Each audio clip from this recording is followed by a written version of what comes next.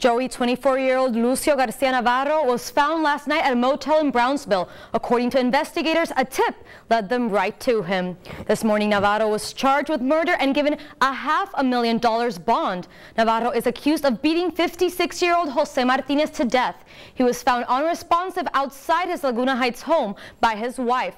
Court documents reveal that the 56-year-old was beaten so severely he suffered 3 to 4 skull fractures to the back of his head.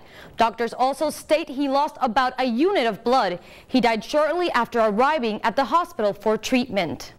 We mentioned yesterday he had been picked up twice before, he had been deported twice before, so if they set a low bond on him, chances are that he'd set bond and take off and abscond back into Mexico.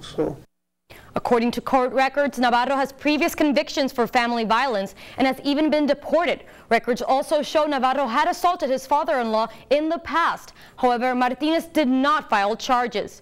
Records also show Navarro's wife tried getting a hold of him after finding Martinez. Almost 2 hours later, he finally responds by text messaging asking what happened and if anybody called police when she told her stepfather was dead. He replied by saying Martinez provoked him. In the studio, Valeria Ponte, Action 4 News.